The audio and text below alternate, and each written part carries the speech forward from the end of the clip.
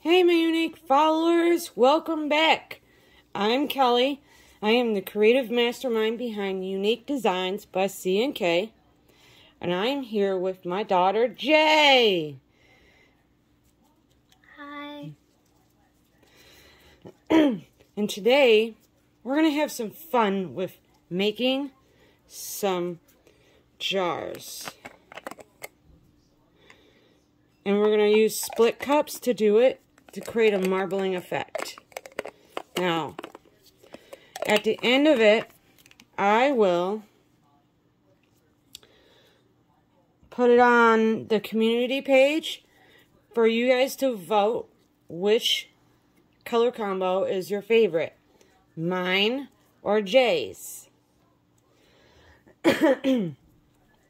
So, we have our molds out here. I've already mixed up our pigments.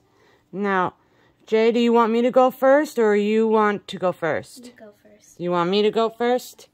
Alright, I'm going to show you guys my colors. Now, just to note, this is a two-part video.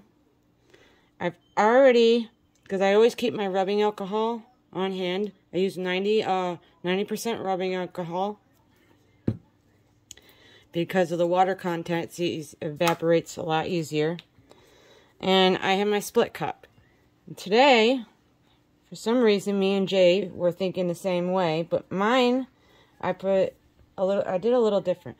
I put these iridescent color shift flakes and glow-in-the-dark purple, and it's going to go in one of my cups, and then this is by Sparkly Mimo.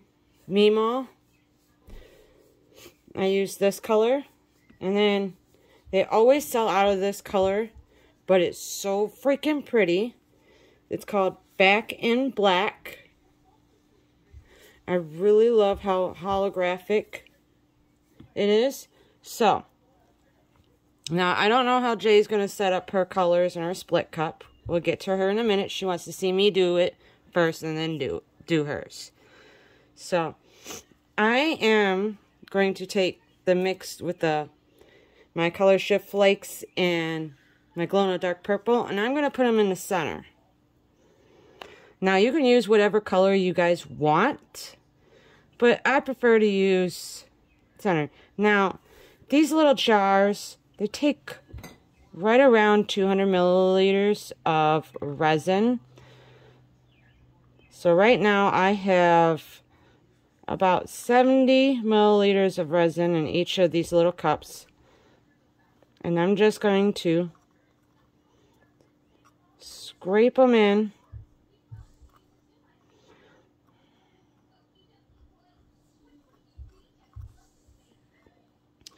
Now, my center color, he's an experiment. I want to see what effect we get with him.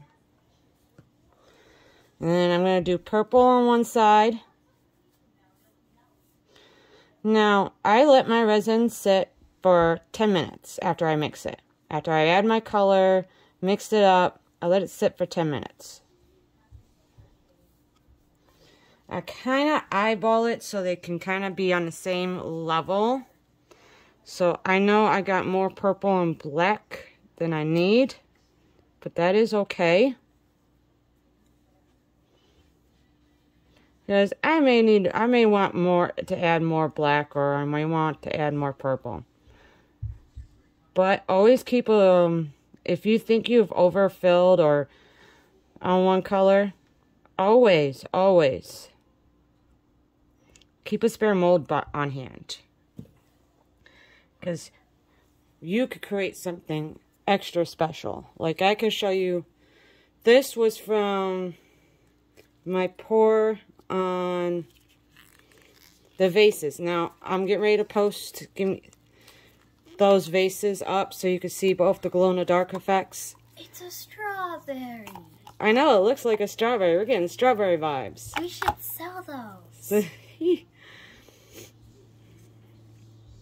So, he's a little cutie, but you get really cool effects with extra resin. So always keep in mind, just keep an extra mold by your side, just in case you have extra colors. So we're going to do hearts again. Jay, you do have a heart one over here for you. So if you have extra colors, you can put it in there. So I spray my molds personally with rubbing alcohol because I learned a long time ago this will help reduce any micro bubbles you get. Like I got some micro bubbles starting here, so I could spray a little bit over my colors. It helps with the micro bubbles and the bubbles you get with mixing. They float to the top.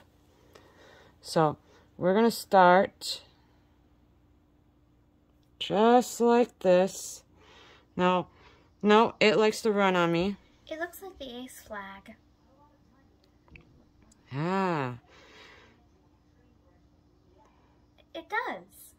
It's just missing the gray. Now, he's almost full, but I realize I'm running out of a certain color, so I'm going to do this, and I'll show you guys, because when you do this, sometimes you'll get micro bubbles where you don't want them.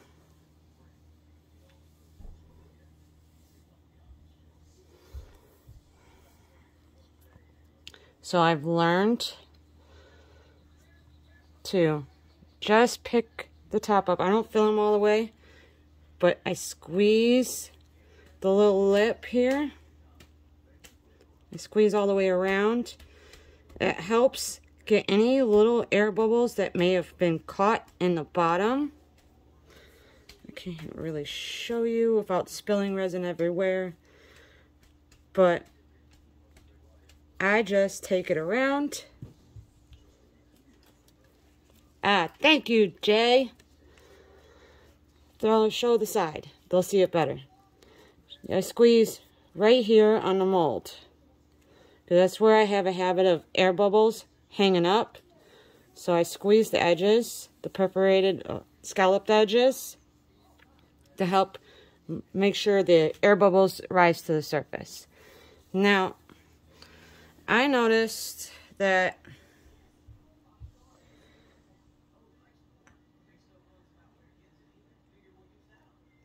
I didn't make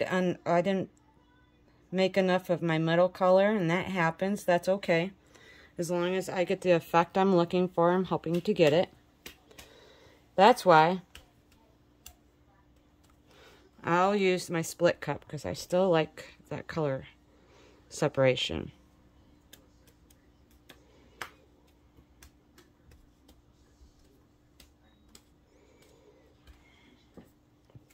Put a little bit on each side.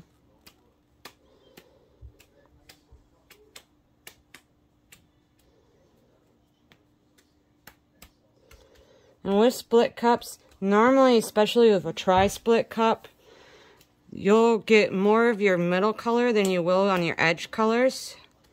So, that's okay. Now, he's all the way up. We're going to finish filling our lid. And because I like the separation, that's why I'm sticking with just adding more resin to the split cup. And I really encourage you guys, don't stick to the colors me and Jay are using. You guys come up with your own color combination. I really want to see what you guys see in color. There's nothing wrong with experimenting with color.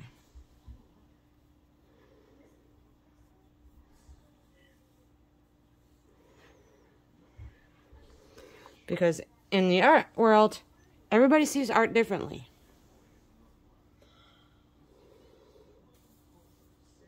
Alright, now he's to the edge.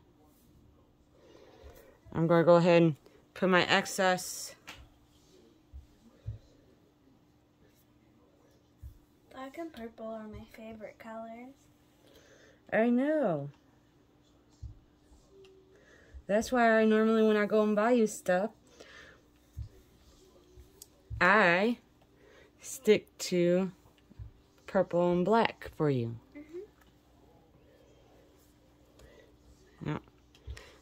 Now, Jay, did you want to start setting yours up? There's a reason I have yours facing the way it is. So give me a minute and I'll explain, because you're on the opposite side of the table.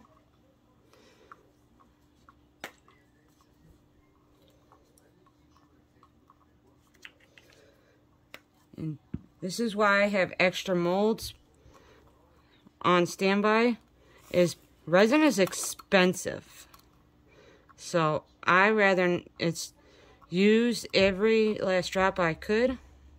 How'd I know you were going to go center of the black?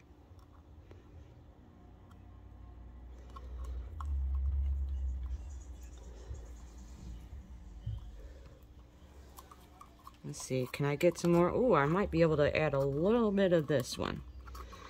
See, Jay's filling up her split cup. And we'll spray hers.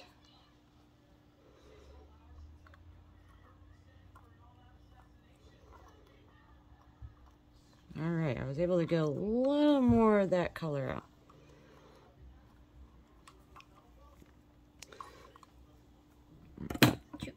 Don't worry about it, Jay. I'm right here. I got it. So, now, Jay, what do you think we're going to do this summer? Does Mommy have any crazy plans planned that you know of? We want to go swimming. You'll go swimming? We will go swimming this year. There's nothing else that I know of. Jay knows me as the mama that surprises. So. And,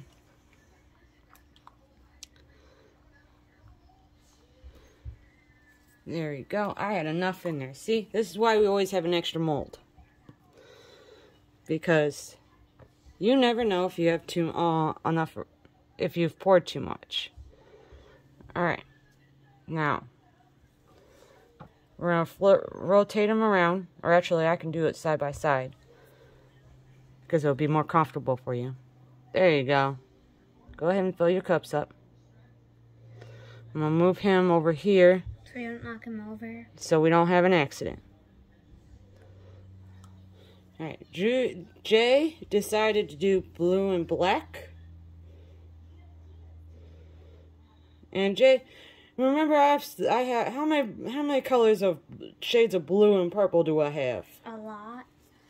And more. I know there's more hidden there. Well, that's alright.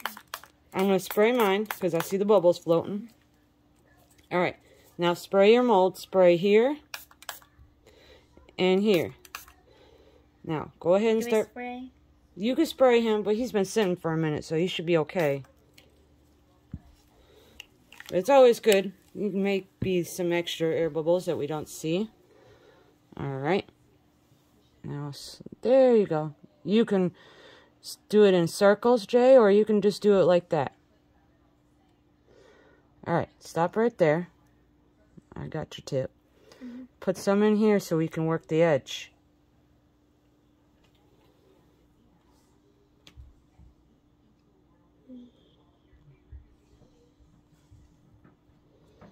Is that good? Too much? Nope, you're good. Because he's going to level out. Go ahead and finish filling him. Or wait for him to finish leveling, and then we'll get in there and we'll manipulate the scallop edge so we can push all those air bubbles out so we can push them up. There's a reason why I tell her not to fill it all the way. You're less likely to spill the resin outside the mold. So I'm going to go ahead and help her out here while she resets herself so she can finish filling her mold. And I'm going to do her scalp edge. I just come around, you just manipulate the edge to push any air bubbles that may be trapped. I learned this through trial and error.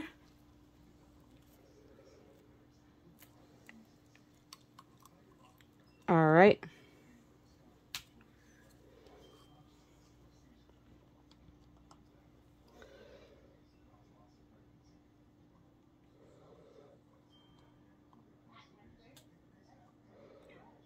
It's okay. Alright.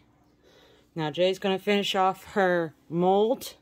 This is a 2-part video, just a reminder. We will see you in 24 hours. As soon as Jay finishes filling her molds, because I know you guys want to see that. So I'm going to make sure you guys see it. Don't forget your top. There you go. Oh, hold on. Give it a minute. Put some more in there. I fill my molds to the edge, especially the top, because they have a habit of getting a burr on them. And I hate deburring and filing. So, but we have just finished them. So, here's mine. And there's Jay's. So, if you are still watching right now, don't forget to hit that subscribe button and throw a like in the video. And Jay, what do we want our unique followers to throw? What emoji in the comments today? What are we feeling? You want hearts today? Mm-hmm.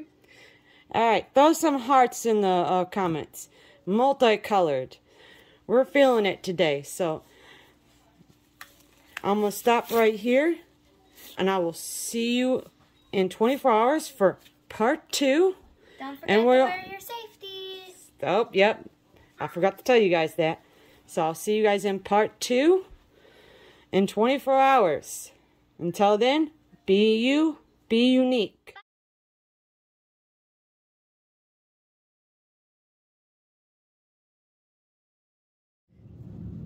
Hey, my unique followers. Welcome back to part 2.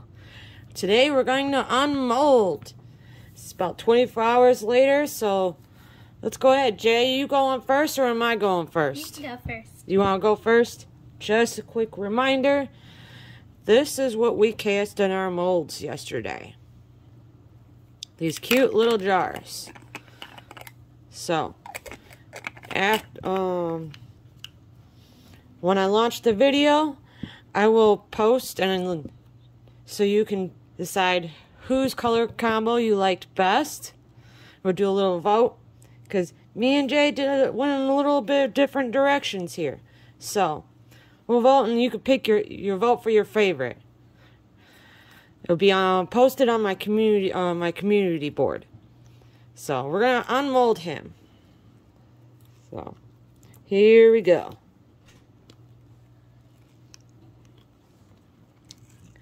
You just work the mold, because sometimes with a newer mold, they can be a little bit stiffer. Or if you have a very detailed mold, they can get stiff. Usually, I can roll my mold to where I can get a lip. And there we go. I got a lip now. You can pull them. And then I just pull the inside. Alright, there's the bottom of my jar. And I can feel on the bottom right here. I'm going to have to do my deburr. And I don't know where he is right now. Frank, you want to say hi to YouTube? No. Okay. Do you want a hug? No. Alright. Here, let's do our lid.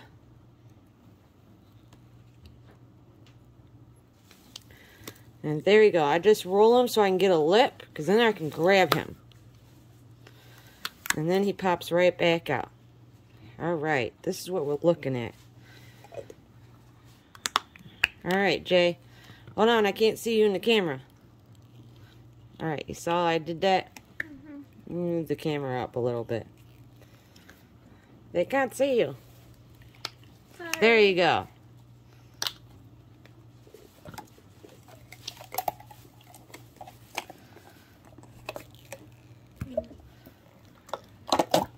Alright, there's Jay's bottom. It looks like, yeah, we're going to need to use the deburr tool. Yeah. I don't know where the deburr tool went. Oh no!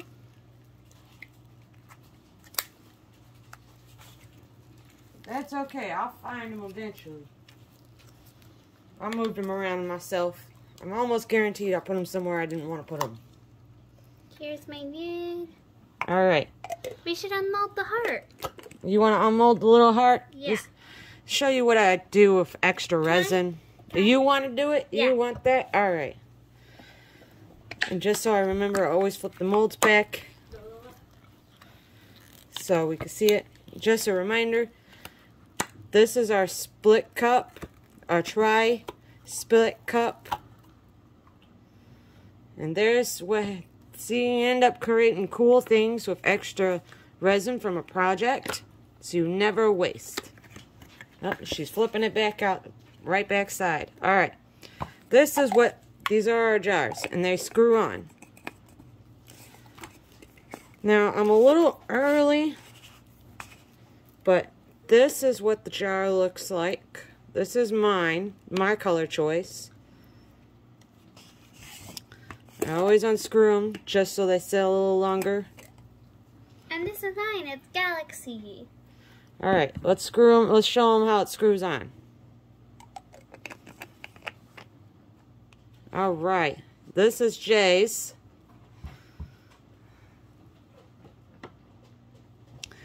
We did similar colors, but we went in different directions with our colors. So that's what Jay's looks like. And that's the inside. As you see, we went in different directions.